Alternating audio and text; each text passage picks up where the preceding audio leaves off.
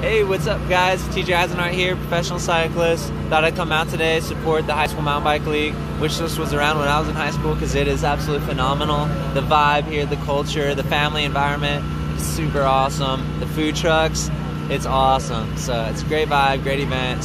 Stoked to be here, and keep an eye out for the 18th and 19th state champs because make my way up here and maybe bring up some swag. So catch you guys later. What do you have coming up for yourself? What do I have coming up for myself? Yeah. Well, recently a new dad, and so all my priorities right now, the season is over, so now priority number one is taking care of my beautiful baby and training right now for 2020 season. So got something special planned. So tell us about your art.